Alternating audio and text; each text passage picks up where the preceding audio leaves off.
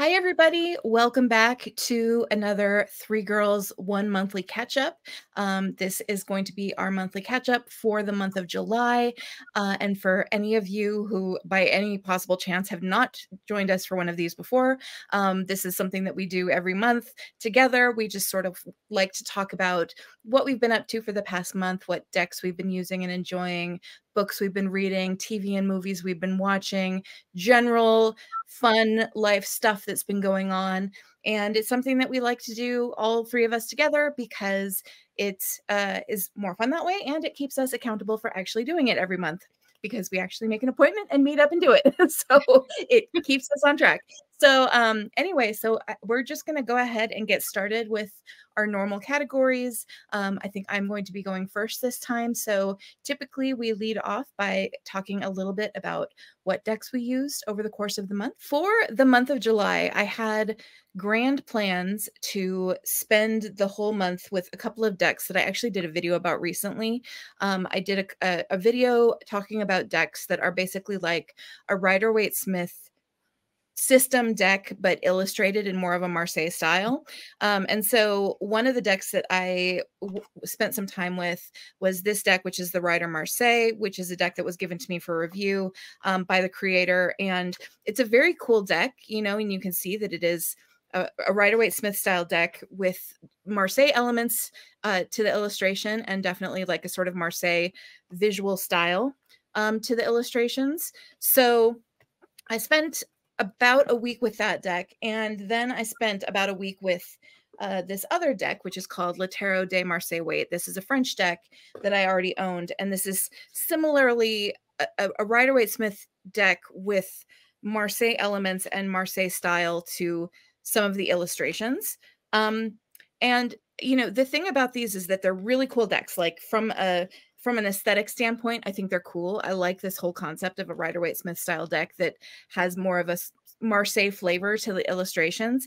But again, because they're really just like clones for the most part, I kind of got bored with them really fast. I feel like these are better like decks for clients than they are necessarily like decks for me to just like have a really fun time with reading on my own. So I really only ended up spending like a week with each of those decks, because then a deck arrived that I was super excited to work with, which is this deck, the Good Fortune Tarot. I don't know if you guys have seen. This is a new one that just came out. This is a deck. The illustrator is Jessica Rue, who is the same illustrator who did the Woodland Wardens. And I love her illustration style, but I knew that the Woodland Wardens was like not going to be an oracle that was going to be one that I probably would end up using a lot necessarily. But when I heard that she was going to be coming out with a tarot deck, I was super excited. And then I saw Lisa Pepez do a walkthrough of this deck and just fell completely in love with it. So I ordered it. And so I've been using this one now for a couple of weeks, and I'm going to keep using it in August because I really, really like this deck. Like, it is really cool. The illustration style is beautiful. It's got a lot of just like fun, interesting takes on the cards. The guidebook is by Barbara Moore. It's really well done. It's on linen finish Llewellyn cardstock, which is like fantastic. Like everything about it, the backs are pretty. I mean, like everything about this deck, I just have really, I don't know, I've gotten really excited about it, and I've really enjoyed working with it.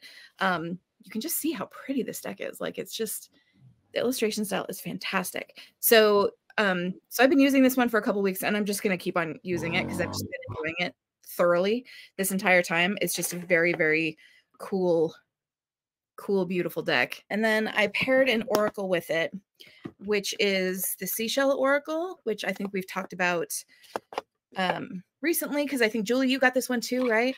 Yep. And this is a really beautiful oracle also. And it's basically just like a mix of seashells, people associated with the ocean, creatures associated with the ocean, concepts associated with the ocean. So it has good keywords, and there's a nice assortment of keywords for each of the cards. So it's a beautiful deck. I really like the art style. I like the keywords a lot. It's been a fun oracle to work with. Like it just has worked really well. It's had some nice messages for me.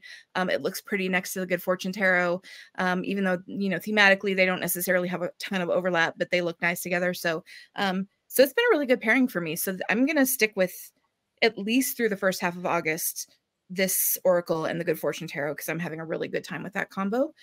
So just for context, for this deck that I used pretty much all of like July.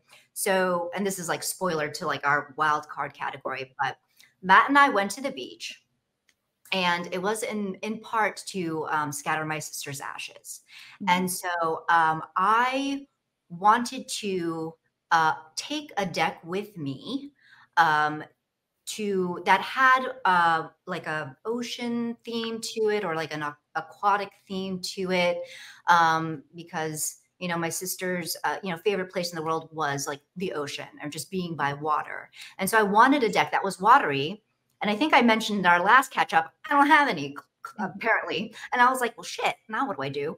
Because I did have a couple decks in mind to purchase, one being the Seashell Oracle, but I knew it wasn't going to get to me in time for that. So, you know, as I do, like if I don't have something, I make it. But actually what I ended up making wasn't ocean themed or like aquatic. An idea came to me that I felt like my sister would really get a kick out of and would really appreciate. So in memory of her, I actually like handmade a Twilight themed majors only deck because she was obsessed with Twilight. And this is something that both of us really bonded over when we were younger. We read all the books. When the movies came out in theater, we were there. She was just really, we had such a fun time and fun memories surrounding Twilight. So I decided, okay, I'm just gonna hand make a little majors only deck with materials that I have. So I'm not going through MPC or anything. So yeah, I just like did screen grabs and printed them out, and you know, so it looks very handmade. Yeah. You know, put them on, you know, blank playing card stock that I already had, and you know, laminated with contact paper. This is the Colin Crest, by the way, for those of you who don't know. But and just so that would be me. I don't know. I don't know how half the people in these pictures are. Yeah. So just the majors, and I just ended up really having a great time with it. So you know, not only did I make this kind of in her memory, but it also provided me a lot of levity for an occasion that it was very difficult. So what I did was I brought this with me, and I actually used it along with this deck, which is the Moon Void second edition, which is out of print, and that I also modified. But like together, they, you know, they worked. I felt like they worked pretty well. And actually, like, I found that this deck, funny enough, like when I got back from the trip, I paired it with, I didn't want to stop working with it just because it was like so much fun. And then so I ended up like pairing it with the Sassy Burrito, Sassy Burrito, which seemed to work really well as, you know, also. And then let's see here. And then also the Fenestra. You know, because they kind of look like vampires to me. They just like bloodless and pale and all that good stuff. So that was fun. And then also I whipped out my pogs and did this together. Julie turned her handmade Twilight deck into a total workhorse. Yeah. Yeah. So basically I was just had the time of my life with this like handmade, you know, very, very handmade majors only deck. And it works. I mean, it's a, like, it has stayed, you know, intact. Like I can hand shuffle it just fine or overhand it just fine just because of the size of it. So yeah, and I just used the materials I already had. And so that was a cost saver. But eventually I did end up, so after I came back from the trip, I did end up getting the seashell oracle, which I had in mind for the trip. And I guess I really don't have to show this because you already showed it, but like I threw this into the mix and it worked. Again, it worked just really well with the Twilight deck. I mean, I feel like I don't know if it's like the colorway of this deck and just like it's the collage style of it. It's like it just works with so many decks, I've noticed, because I worked with it like a good chunk of July and I've continued working with it into the month of August. So yes, that's what I worked with in July. Heather. Well, I didn't have a very good month tarot wise. So I had a bit of a like weird tarot slump thing going on. So I thought, well, I'll just let some random Google number generator pick my tarot deck for me to start with. And it picked the Deviant Moon Tarot, which everybody's seen a million times, I'm sure. But and I used it for about a week and a half. And I was like, this is not the right deck for the mood that I am in right now. Like, this is not giving me what I need. This is not at this moment. Not the right deck for the moment. Yeah. I love this deck in the right circumstances, but right now I think I am just making myself worse. So I used it. Yeah, I used it for about a week and a half, and I was like, no, something is going to have to change. And then I got really stuck because I just didn't want to pick up anything. Like, I really got to a point where I was like, I don't want to pick up anything. And then I thought, what do I do when I'm in a slump or in that kind of mood in general? Like, what kind of thing do I love? And which led me to picking up the Buffy Tarot, which isn't the connection in my head, which I probably don't have to explain out loud, but that's what I do when I'm in a slump. I watch Buffy. So I got out the Buffy Tarot and I used that for the rest of the month. And it was fine. It was fine. I did daily draws, and then I took a massive break, like the last week of July. I don't think I touched tarot at all. I don't think I was even doing daily draws or anything, but I did do some readings with it and took some pictures and put it in I say journal, but it is actually a journal on my iPad.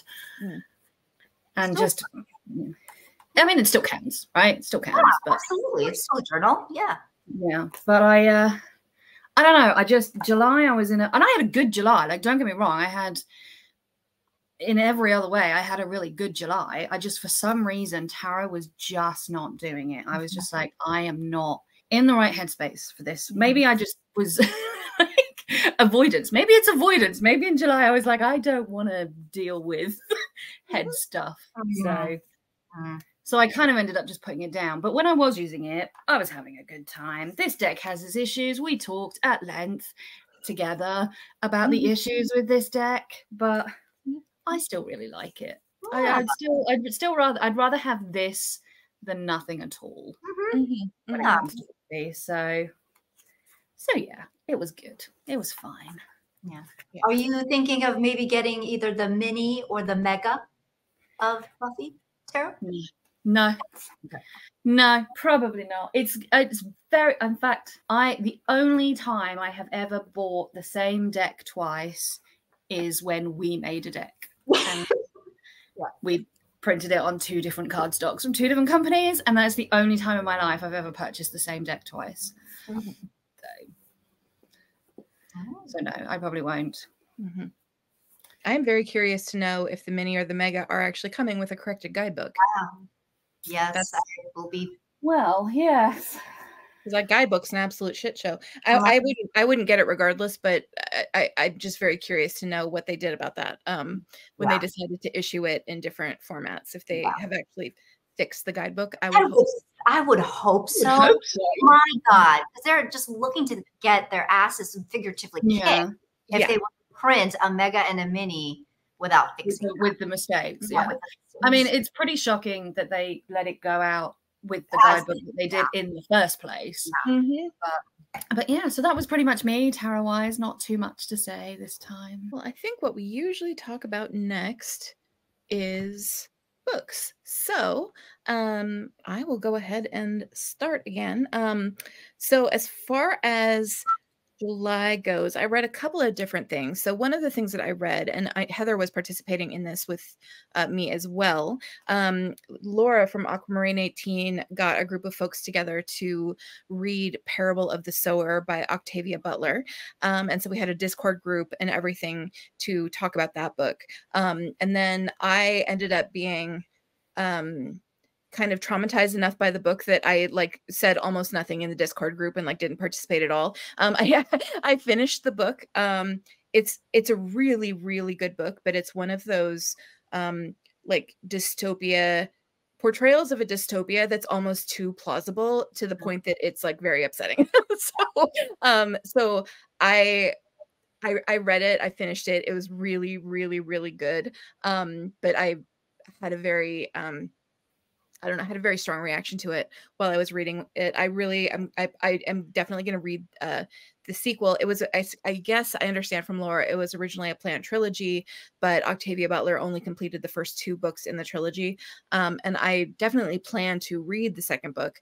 But I'm going to have to wait until after the election, just because there's just too much trauma associated with various aspects of that book, and I understand that there is a political figure in the second book in particular that is very reminiscent of some of the shit that's going on in American politics right now, and I just would struggle with that a lot. So I decided to take a break from the Parable books and read some other stuff instead.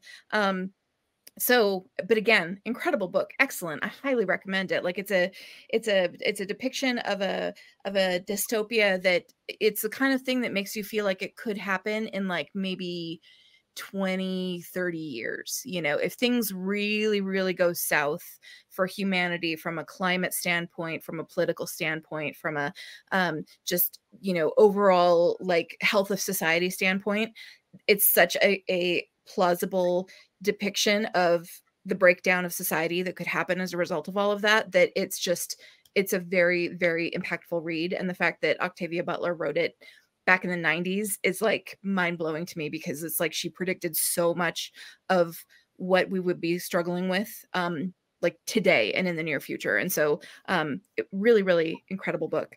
But yeah, it was a tough read for me. So the only other I randomly read, because I was like, this is sort of a totally different kind of book to read next, but I was kind of feeling like I still wanted to stick with some of the, you know, sort of classic sci-fi and fantasy. And I ended up reading, which I'd never read before, Something Wicked This Way Comes by Ray Bradbury. I don't know if either of you guys have ever read that book. It's a book, it takes place like in a small town in I want to say like the 20s or 30s. Like it's sort of a fictionalized, you know, Ray Bradbury wrote this trilogy that's sort of like a fictionalized version of his own boyhood, from what I understand. But in this particular book, there's this sort of evil carnival that comes to town, and you know, it's basically the way that all of the townspeople sort of get sucked into the nefarious plot of this like evil carnival and all of the different people associated with it, and how the people running the carnival sort of prey on the fears and hopes and desires of the sort of hidden fears and hopes and desires of the different people in the town. And the 2 main characters are 2 young boys who sort of figure out what's going on and have to try to, you know, battle against this whole thing. Anyway, and it was a very good, enjoyable book. I liked it a lot. You know, it's a classic for a reason, and it was good. So that was kind of the other main book that I read. You know, definitely a very different, you know, rather than a future dystopia, it's more of a nostalgic horror fantasy, I guess, you know, just a different kind of style of book, which felt like a nice diversion after I had read Parable of the Sower. July was a DNF month for me. So what I will share is the one book that I managed to finish, which is Legends and Lattes by Travis Baldree. I don't know if either of you have read this yet. I have it, but I haven't got around to reading it yet. Okay. It is classified as a cozy fantasy read. So just very kind of low stakes, nothing too stressful. So if either of you are coming down from a stressful book and you want something, you know, just nice and cozy and just this would be that book, because it's about this orc named Viv right here, and she has seen, you know, battles and, you know, bloodshed and bounties, and, you know, she's done with it. She just wants to open a coffee shop. First ever coffee shop in this like new city, new to her city. And so this is all about following her on this journey and the obstacles that, you know, she runs into, and the different friends that she makes in the process. So it's one of those things where, like, you know, it's not that long of a book, and so I thought I would actually fly through it. But because it is one of those like low stakes, cozy reads, I found myself not really rushing through it. You know, it's not that I wasn't enjoying it or wasn't looking forward to reading it. I just, you know, it just kind of like I got to it when I got to it. And so it took me a little longer, but I did, in fact, really, really enjoy it. So, are you going to read the other one, Julie, the prequel? I think I will. Yeah, I think so. Because, yeah, I like this, and I mean, it's different for me. I do gravitate towards books where they're like the stakes are higher, and there's just more, more ramped up tension and things like that.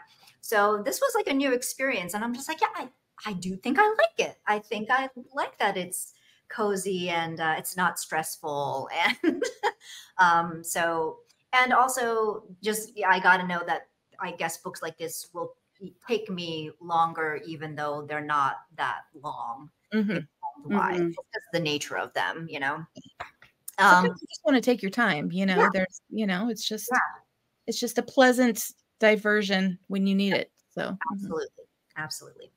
And then the other book that I started and, you know, plan to finish, but this is going to be a longer effort, is actually this one, which is Tarot for Transformation 2. And this focuses on the sword suit. And this is by Drea Bloom. And so she had one for majors. I think she recently came out with the Pentacles one, and then this one. And I think she's going to, you know, follow suit with the remaining two. So I have this one, and I have the Pentacles one that she had sent to me for the purposes of review. And they're just going to take a long time to like actually get through, because I mean, this is all, you know, one suit. It is a lot. Yeah. And the whole idea of a book like this is not only are you reading through it, but you are journaling. You know, it's heavily journal based, where you're not only learning more about the suit and the different cards, but you're learning about yourself in the process. And making those connections. So I have a notebook, and, you know, I'm going to do the journaling. I haven't gotten to it just because I've been too busy reading. This is a lot. So yeah, this is going to be just as we go, as I have the bandwidth for it and the time. Cool. So I read 6 books in July. One of them was obviously The Parable of the Sower, which I also really enjoyed and found a very difficult read. I don't know if because it was very American centric. I think it was easier for me to disconnect from the story than it would have been necessarily for you, Sarah, because to me it's like it's happening in a whole nother place kind of thing. And there's just, you know, there's certain connections into places and stuff that I just can't make because I don't have that visual knowledge type stuff. But overall, it was a hard read. It was a good read, but it was a hard read. And I bought it. When I bought it as a physical copy, but where I bought it from, you could only buy it as a set. So I have the second one. I have Parable of the Talents, but I just looked at it at the end and went, no, I'm just going to wait. I really want to read it. I just don't want to read it right now. Like I need a gap between those books. Understandable. So I'm, I might try it next month. I'd like to get to it before the end of the year, but then I have a lot of books I'd like to get to before the end of the year. So we'll see how that goes. But yeah. And then normally I don't talk about books that I read that I didn't like, because normally I don't finish books that I don't like. But I did read a book this month that I did end up only giving 2 stars, and I finished it, and it was called Just Like Home by Sarah Gailey. So I read quite a bit of horror this month, and this was a horror book. And the premise of the book when I bought it was this woman is the daughter of a serial killer, and he's been in prison. He went to prison many, many years ago. He, like, when she was a child, and she's now grown up, and her mum is dying, and she gets called home to the house that he built, that they lived in when she was a child, that he was killing people in the basement of. And when she gets home, she starts finding all these notes from her serial killer father, who also, by the way, is dead. Sounded fascinating. It was a total lie, because that is not what the story was about at all. The notes that she's not finding notes from her father. She's finding old, like, and this isn't a spoiler, like they tell you this the first time she finds it. Her father kept a journal which she hid under the house, and she's finding pages of this journal throughout the house. And there's a lodger, and it's got almost nothing to do with her father. There are some flashbacks to her as a child, and they were the reason that I kept reading, because they were the interesting bits. And then the ending, like, it's a horror. I'm willing to accept a pretty high level of weird in a horror, but this, I was like, I'm sorry, what? We're doing what now? No. It was terrible. It was terrible.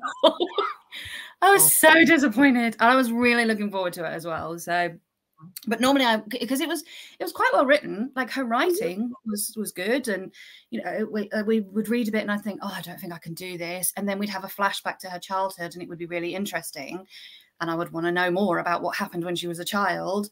So then we'd have another couple of chapters in the present, and I'd be like, oh my God, I'm so bored. And then we'd get another, just as I was like, oh, I'm going to put it down, you'd get another chapter. Really? Yes. Yeah. That's what happened with in the Red Palace. Remember that? Yeah. It's like I was like gonna give up like so many times, and then there's something that reels you back in, like, okay, maybe there's something redeeming here that'll maybe we're gonna get going with the interesting stuff. No, apparently not. And I'm, you know, like, you two know me, I am really easy at going about DNFing. Like, I've DNF'd a book within 5 pages before. I am very good at going, this is not for me, no thank you. But there's something about this one just made me keep going, and I got to the end and I was like, well, that's time in my life I'm never getting back. Do not recommend. No, so I don't recommend it. No, definitely not. But then after that, I audio read with a cast, which was so cool. Don't Fear the Reaper by Stephen Graham Jones, which is the second in the Indian Lake trilogy. So I can't talk too much about it, because obviously it's the second of a trilogy. But the premise for this trilogy is about this town and this girl called Jade. She's half Native American, and she is, in the first book, she's obsessed with slasher movies, and she's convinced that her town is going to have a slasher, and that this girl that is new to the school is going to be the final girl. And the first one was good. The second one was miles better. Like, I had such a good time. It was probably my favorite read in July. It was, and it had a cast, and it had a cast of people, and I was like, I know this person. I can't remember any of them. Jane Levy is the only one whose name I can remember. But then there were other ones that I Googled, and I was like, wait, I know your face. I know you somewhere. So I had a really good time with that one. And now I'm doing that thing I do where I really want to read the third one, but I also really don't want to read the third one, because then it will be over, and I don't want it to be over. So I'm kind of putting that off. And then what else did I read? I got given an ARC by NetGalley for a book called Long Live Evil by Sarah, what's her name? Sarah Rees Brannan. Sarah Rees Brannan. Yeah. And it was so bad, but so good. Like, it was, you know, when it's like you read a story and you think, this is terrible. Like, the characters are 2-dimensional, the plot's a bit weak, The story's a bit meh, but the vibes are so much fun that I genuinely don't care. Yeah. I'm just having a great time. Mm-hmm. And it's about this girl she's 20. She's not a girl. She's a young woman. She's 20 years old. She's dying of cancer. Her and her sister are obsessed with this fantasy series. And this woman appears in the hospital and says, I need you to go into the book and get this particular plant and bring it back out. And other people have tried and no one's ever managed it. So you need to and she's like, you're insane, whatever. And she pops up and tries to leave the hospital room to go and find somebody, and opens the door and steps into the fantasy world. But she finds herself in the body of the female villain from the first book. Oh.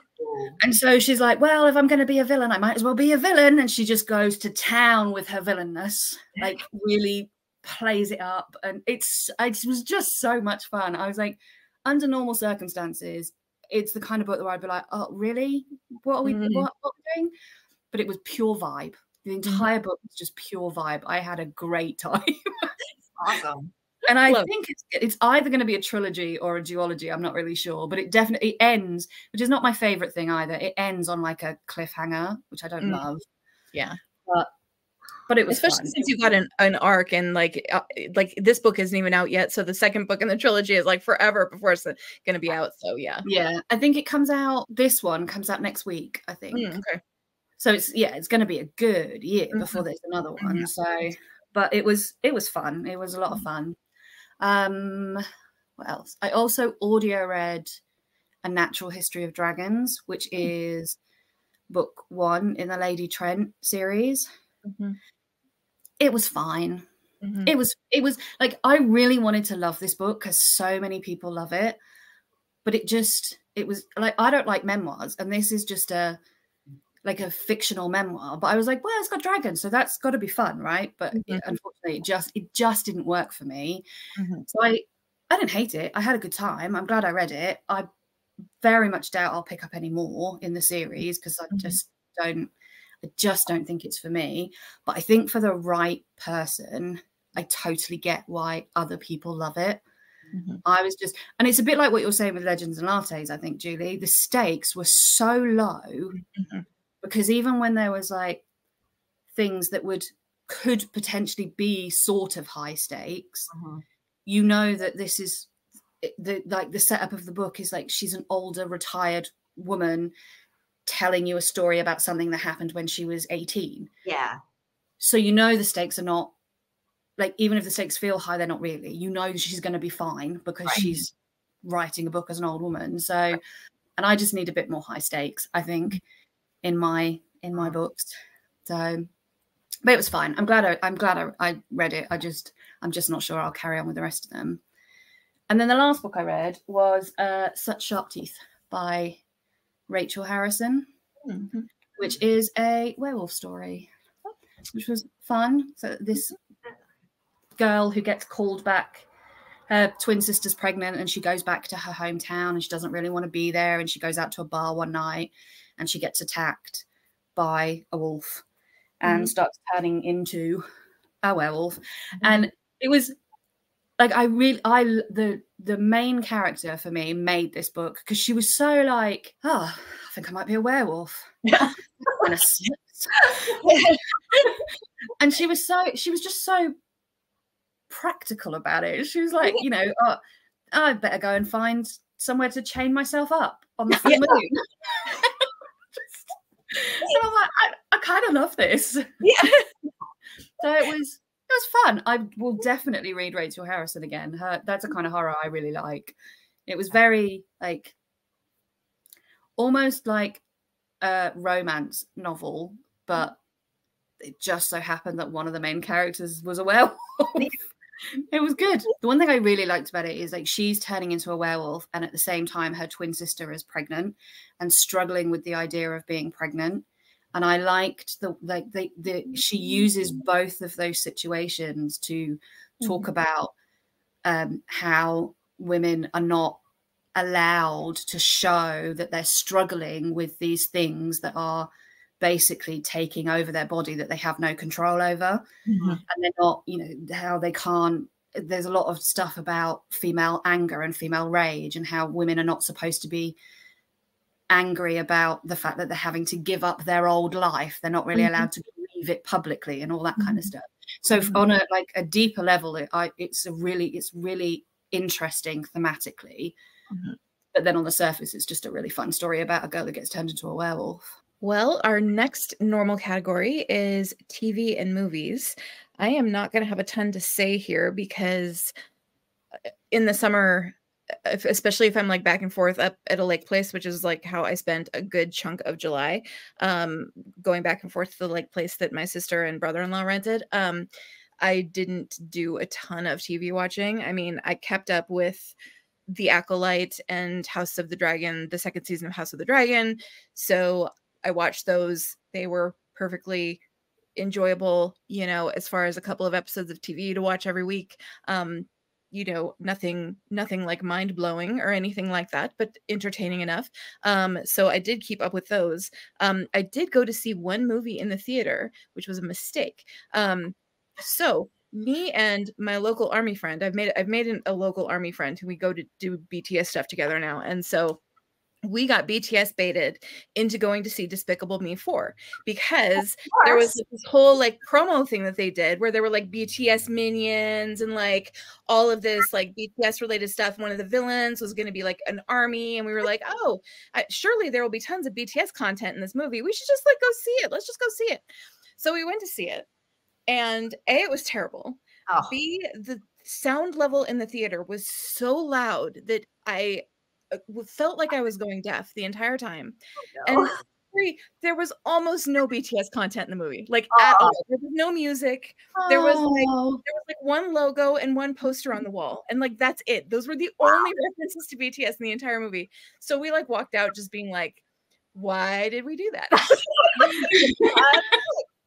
That totally sucked.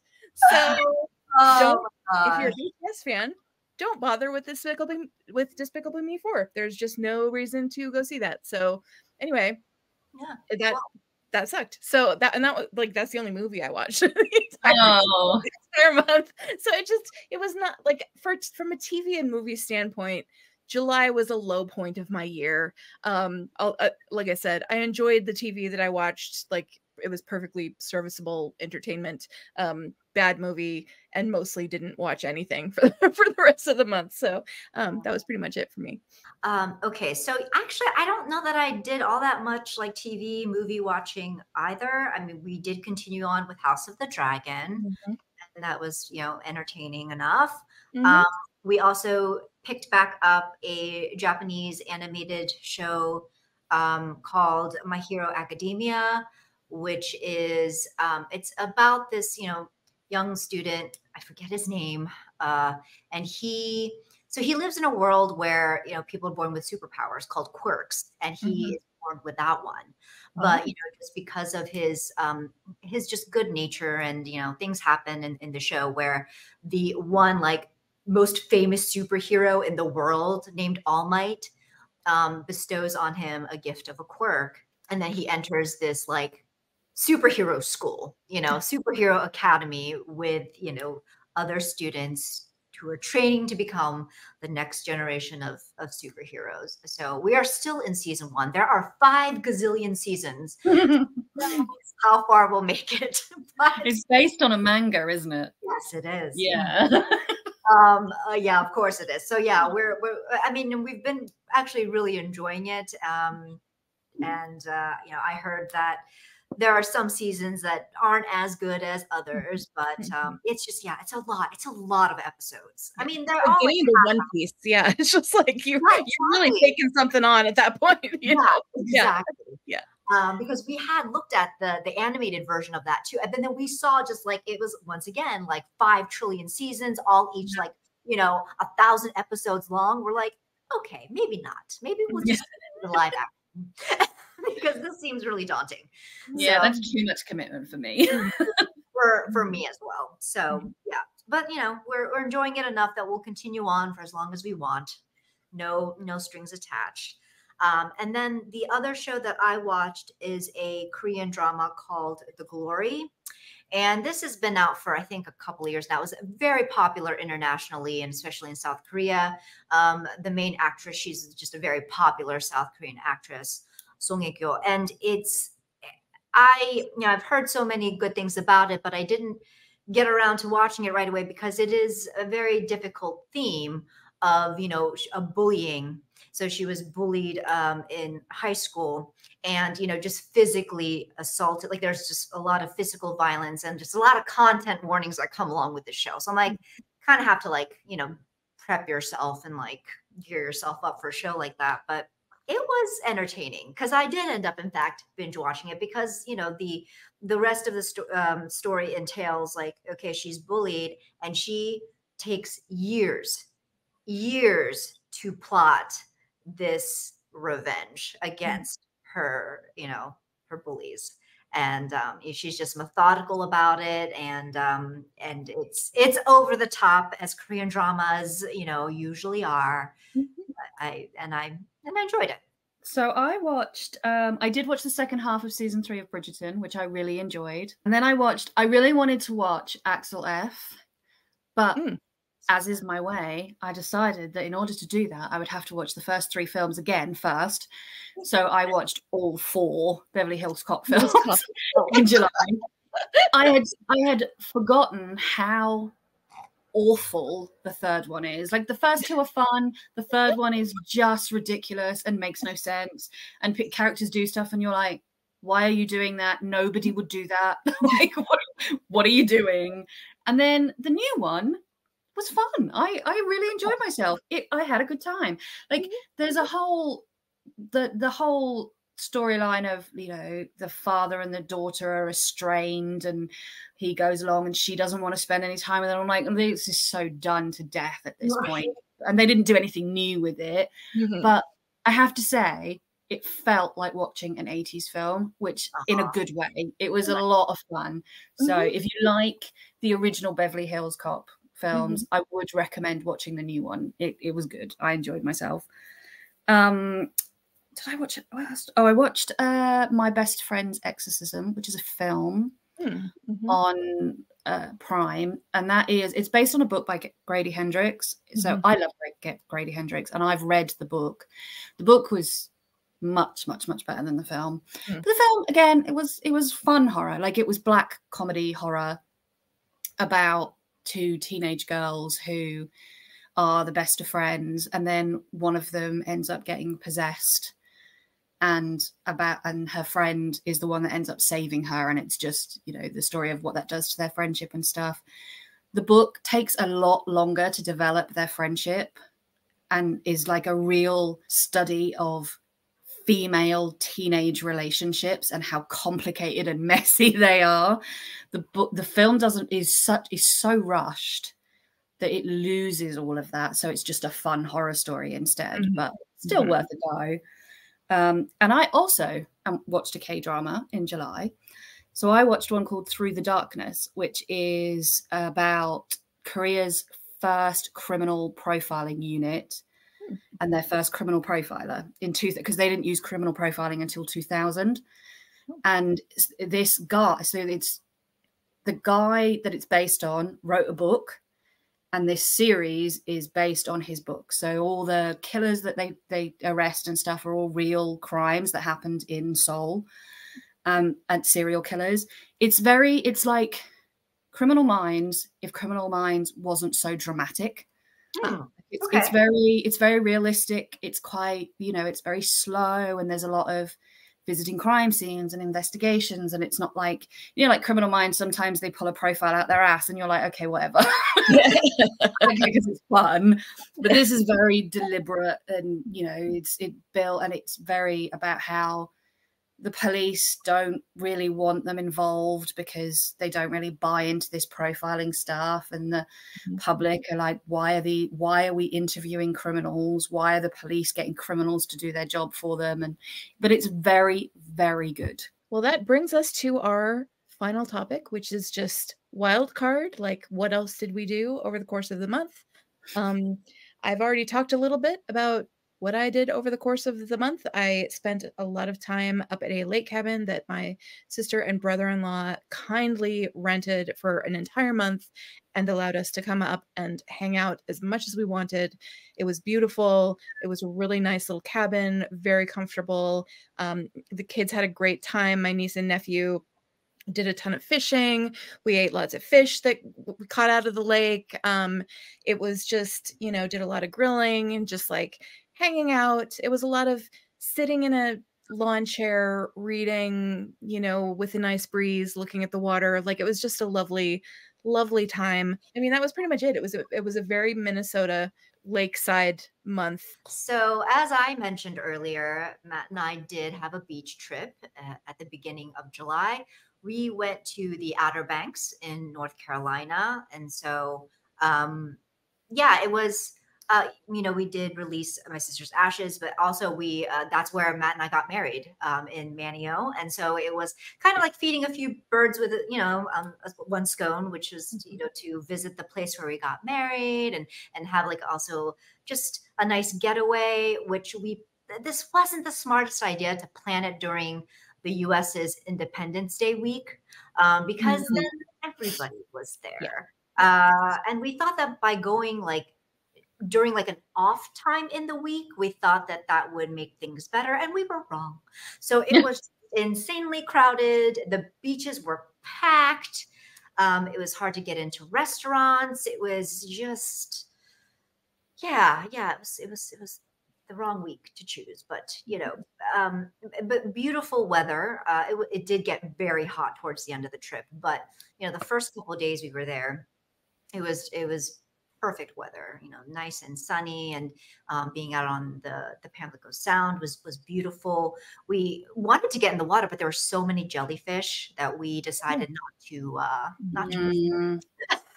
So, well, yeah, I think that we would not do that again on like a holiday week. And, we might, I don't know, the Outer Banks is very nice, but I think that it's our second time third. It's our third time now being in North Carolina. So we probably won't be back for a while and dedicates our time to like newer places to try and newer beaches.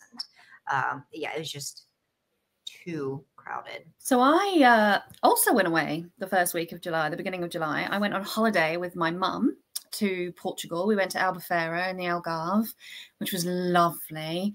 Then I'm one of 4, so getting to spend any one-on-one quality time with my mum is really hard because I have 3 siblings and my dad is still around. So it was just really nice to be able to go away with just my mom, spend the whole week together, and go out for dinner and go on little bus tour rides and hang around the pool and all the stuff that you do on holiday. I've never walked so much in my entire life though. Like our hotel was on a hill, and it wasn't on like a little hill. No. It was on a hill. And you had to like everywhere you just went, like going into the old town was great because it was all going downhill. Mm-hmm.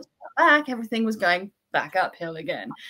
So, but there was one. I don't think there was one day where towards the end where I was like, I'm not walking, I'm getting an Uber. And so we did book an Uber, and when we got in the Uber, my mum said, if it was this easy, why weren't we doing this all the time? I was like, because I forgot it was possible. Until right now. So that was fun. So, but yeah, the weather was lovely. The place was beautiful. Like we just had a really, really good time. All right. Well, that covers all of our topics. So that was our catch up for the month of July. As always, we will be getting together, of course, again to do this sometime in September to talk about what we've been doing so far in August. But before that, we will be having our next 3 Girls, 1 Deck episode on Saturday, August 24th. That will be on my channel. So hope you'll join us for that. But in the meantime, thanks so much, everybody, and have a great one. Bye-bye. Bye.